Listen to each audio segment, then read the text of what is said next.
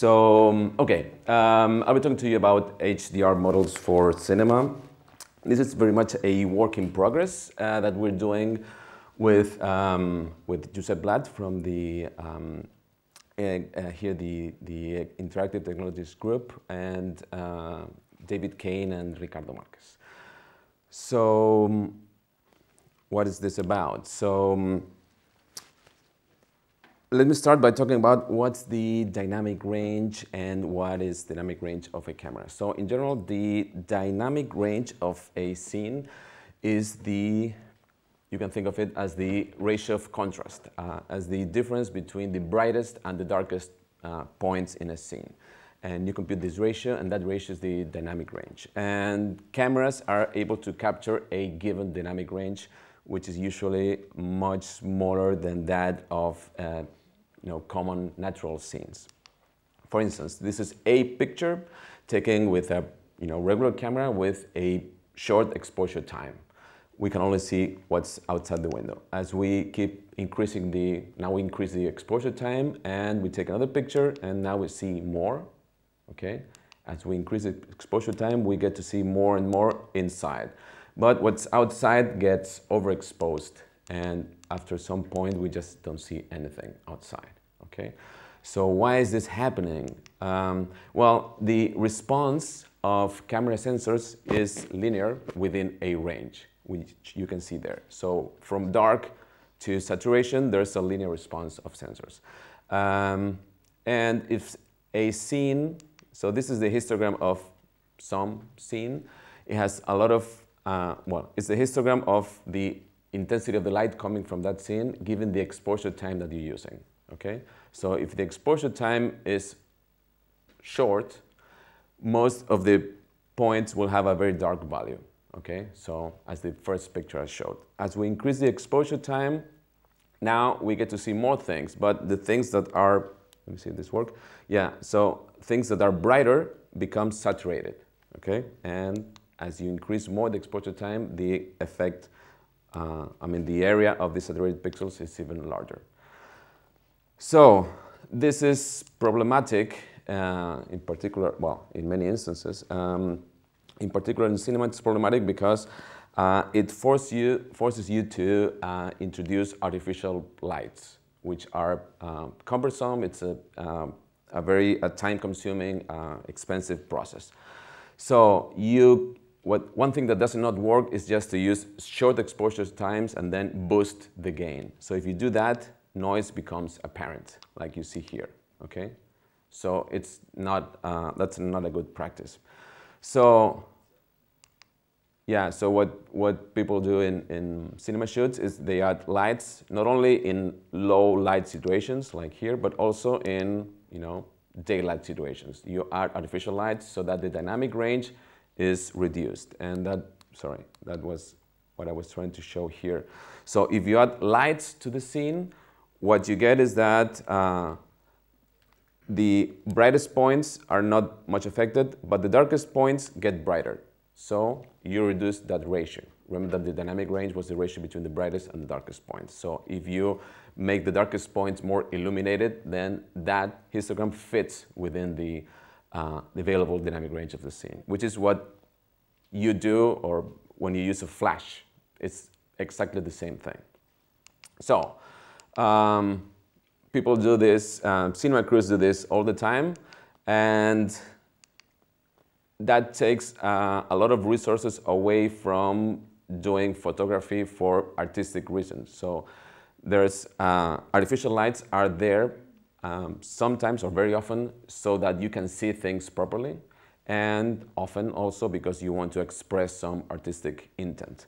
But devoting time to this makes less time available for the other, or makes the whole process more expensive.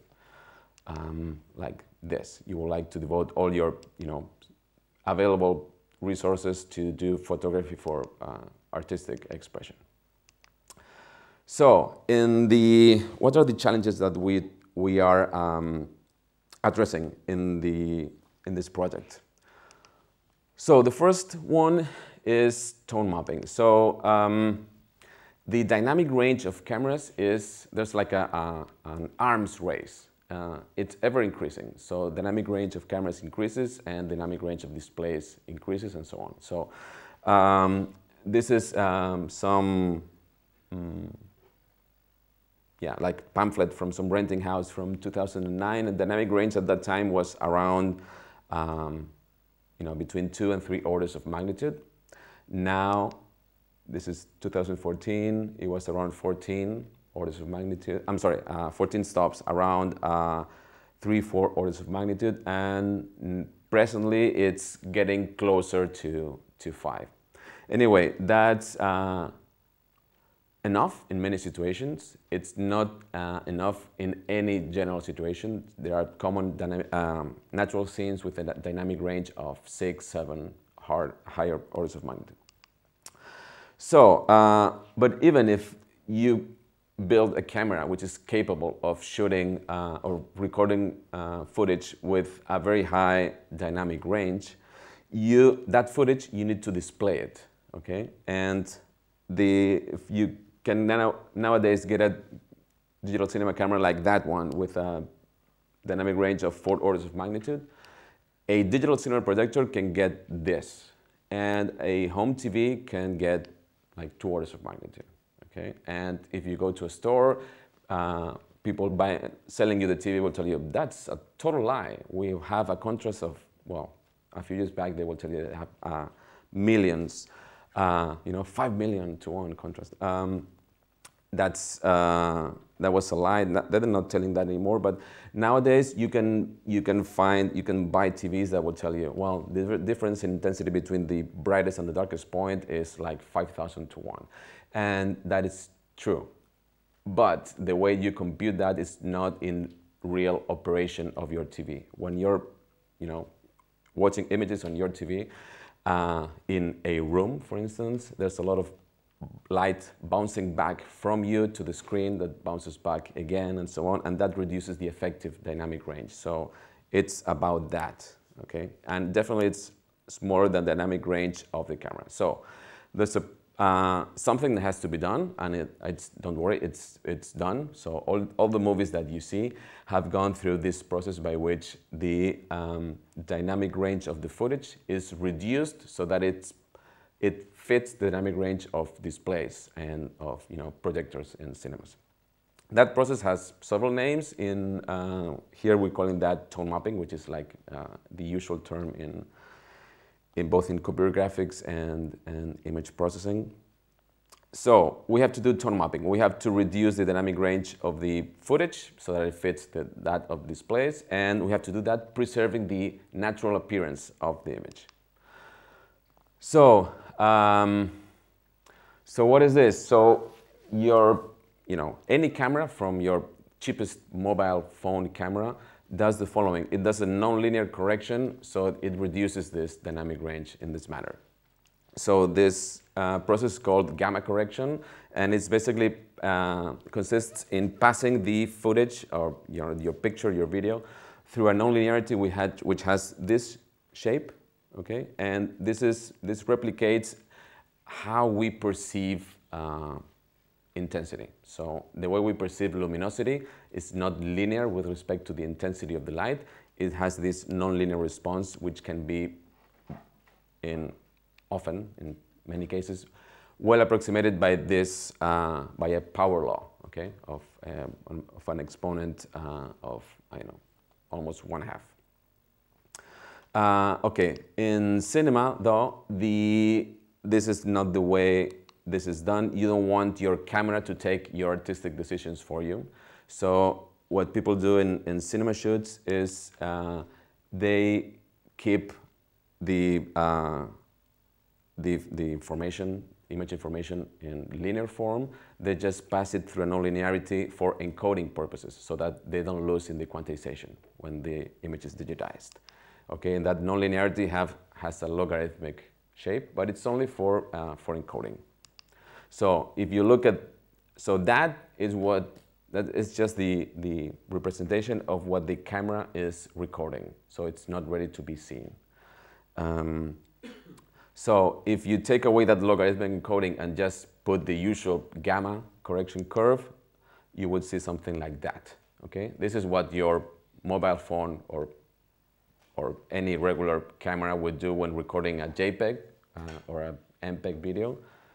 This is the kind of output that we do. So in cinema, what you do is you keep this, and you undo the logarithmic encoding in post-production, and there's a skilled colorist that does a grading process by which he or she adjusts the contrast and also the color, so that you get to see this, for instance. So take a look at the background. Okay, it was overexposed here. Now it's no longer overexposed. And okay, so this will be manual tone mapping, and manual tone mapping is what's going on in post-production. It's done manually. It's not done by algorithms. Okay. So this tone mapping is important because if you do not do it right, if you just say, okay, I will show this everything linearly, well, you don't see anything. Like, so this is an image in which we have done a linear tone mapping. So 0 corresponds to black and 1 corresponds to white, and you don't see anything. Why? Because the histogram is very much skewed to the low values. So there's a peak here in the low intensity, and there are some few pixels which are very bright. So if you do proper tone mapping, something like, well, similar to histogram equalization, you get that. Anyway, another challenge we want to address, merging sources of different dynamic range. So in cinema, well, not in cinema. So when you work with photorealistic synthetic images, these synthetic 3D scenes are built with very accurate models of how light interacts with objects in the scene. So they're they can be really accurate. And at the end, the final stage is you have an image, which is a representation of the light coming from the scene, and you have to pass that through a tone mapping algorithm so that you can see that on your screen. And that's what, any software for architecture or or software for video games does. It takes this physical reality, this physical approximation of physical reality and tone maps the intensity of the light. So, but the original scene is high dynamic range. And in cinema, what you usually have is for special effects, for visual effects, you have to mix footage which has different dynamic range. So you can have standard dynamic range or even low dynamic range for your actors, and you have to combine that with high dynamic range CGI generated objects, and you have to do that properly. And that's done, so some examples there. That has to be done manually through some through professional software tools for post-production, like some of them you can see here. So another challenge we are very much interested in is image quality assessment. So let's say, well, our goal is to do a tone mapping method which is automatic, and it matches in terms of visual appearance what a skilled colorist does in post-production. That's our ultimate goal. But in order to address whether or not we have reached that goal, we have to validate our results. So we need to do some image quality assessment for the tone mapping. And it turns out that there are very few quantitative metrics for assessing the quality of tone mapping. Actually, I'm only aware of 2. I mentioned one. So here, this is the metric of Aiding et al. From 2008. So what they do here is they use models of visual perception that have been computed. So these models of visual perception are derived from experimental psychophysical data in which people are presented with artificial stimuli like gratings and gabors and with different levels of detail and luminosity, and these people are asked, do you see this change? Do you not see this change? So this allow the researchers to compute thresholds of visibility of change. So in this manner, with this, what this metric does is it takes as input a high dynamic range image and its tone mapped version and compares the visibility of details. So if there are details which are visible in the high dynamic range scene but not visible in the tone mapped scene, they represent that with green. If the opposite is the case, if there are things you cannot see in the high dynamic range scene but you can see in the tone mapped version, they represent that with blue. And red here represents inversion of contrast. If something that was, a boundary going up, it turns out, a difference of intensity that goes up, now in the tone map image it goes down. That's represented by red. So in this manner, you can, this metric allows you to gauge which are the changes of visibility in the tone mapped image, like for instance here. So this is on the left, a tone mapped image, and on the right, the error. There's a lot of error in terms of loss of visibility represented by green. Anyway, this is a very useful metric. It correlates well with visual perception. With the opinion of subjects. But it has not been thoroughly validated, and we have found that it does. It could be improved. So it correlates well. It could correlate much better. So there are moments, there are times in which you apply this metric and estimate that the quality of a tone mapped image is very good, but people do not really find that image that good. And the opposite can also be the case. So there's really much room, one further point, this metric only considers contrast, it does not consider color. And color is very, very important in how you gauge the appearance of an image, the quality. So another challenge, therefore, is to develop an image quality metric to assess tone mapping results. So for instance, you have here different tone mapped results and here the errors according to this metric. So our previous work, we have, I'll go very quickly through this. So one thing that happens is in the human eye, light bounces inside it, and this has the effect of reducing the effective dynamic range. So even if we are seeing, looking at the scene which has a very high dynamic range, the dynamic range of the retinal image, the image that forms in a retina, is very much reduced. And that's good for us, actually, because it gives us hope that we can do a proper tone mapping algorithm using the limited dynamic range of the footage of cameras. So this is an example of a retinal image. I don't have time to go deeply into that, but the retinal image is definitely not the final word. I mean, our visual system does a lot of processing on the retinal image, and it's able to recover many of the apparently lost details that we think are unrecoverable here. Well, they can be recovered. But our point is that you start with something which is limited in dynamic range. So this is just to highlight that, in effect, the dynamic range of retinal images is reduced. So we did this work, which has appeared this year, in which we were presenting. We were asking people to judge the quality of images as we varied a different number of variables, and we found a significant correlation between the image quality that people reported and the level of uniformity of the lightness histogram of the scene.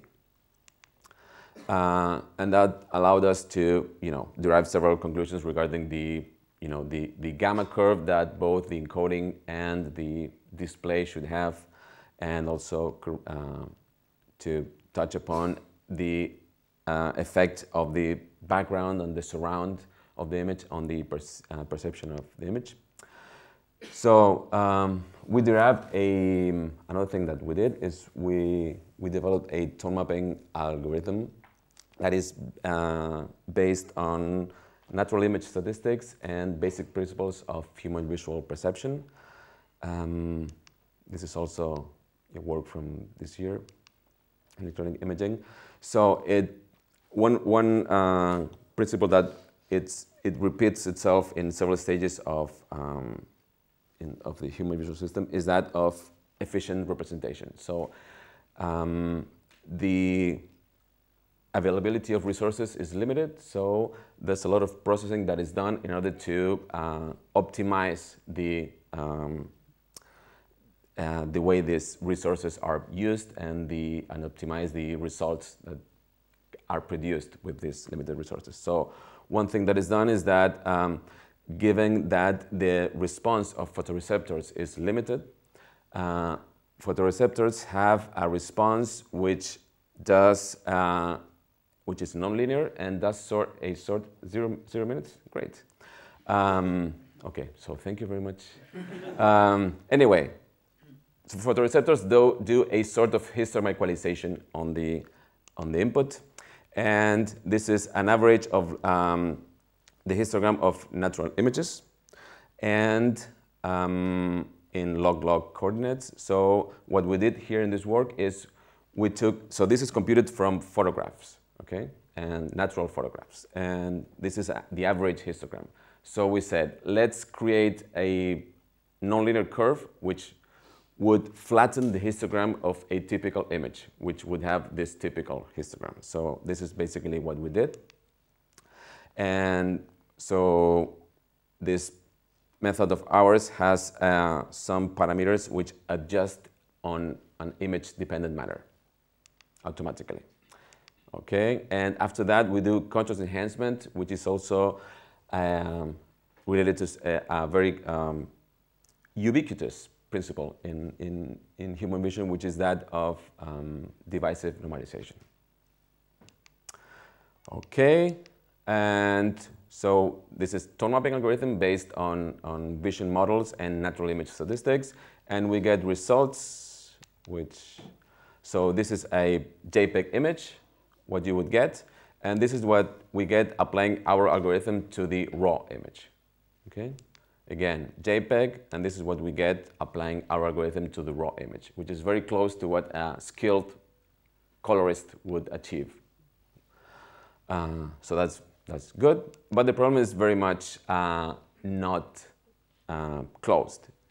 Why is that? Well, okay, so there's very few high dynamic range image databases. This is one of the most popular one by Mark Fairchild, and it has like 108 images and properly taken and calibrated and so on. So it's great, but it's not enough for doing statistics like we are basing our model on. So some examples of those images.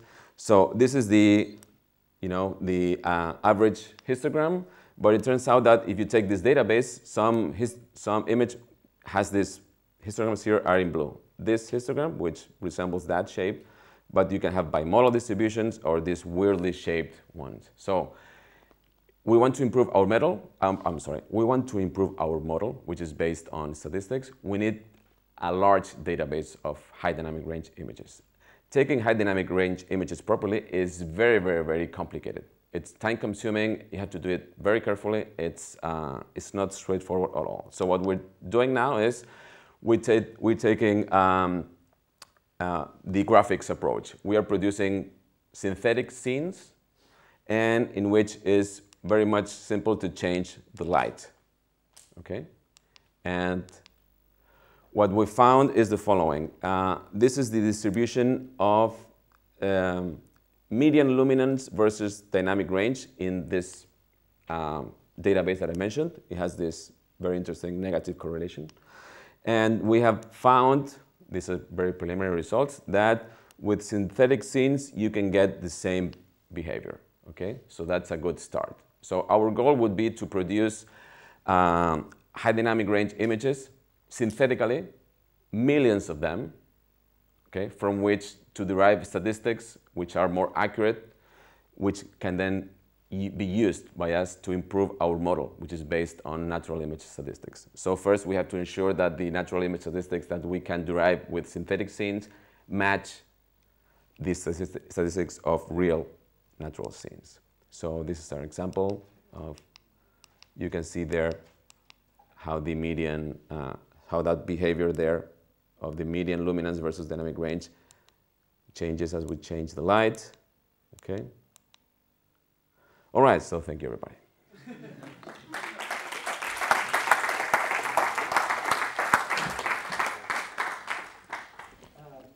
Maybe while Emilia is setting up, you can... Yes. Would it be possible to create your database by collecting photographs available on the web? By collecting photographs available on the web, would that be possible or is not possible? Will you have to analyze them in order to decide whether they are suitable for your research? Or? No, it would not be possible in the sense that we have to ensure that things are done properly. So we need scenes that are, so the usual manner in which high dynamic range images are created is the following. You take differently exposed pictures, that the ones I showed at the beginning, and then you fuse them, okay? And this sounds simple enough. It's really, if you want to do it properly, you have to be extremely careful. So misalignments are very problematic. The way you fuse them, I mean, if you change weights, your results can change. The weights that you give to different images, the results are changing appreciably. So if you give, so the dark images are noisy and the overexposed images, well, they are exposed, so you have to leave out those values. Plus you have to calibrate, you have to go to the scene and measure the actual, with a photometer, the actual amount of light. So I'm not aware of people doing that on a systematic basis. So maybe someone has done that and posted that on the web. But what usually is called HDR images on the web is actually not HDR images. It's the tone mapping result, which is also usually done just for artistic purposes. So you get something that does not look natural. It looks weird with halos and so on. And that's what many people in Flickr, for instance, call HDR.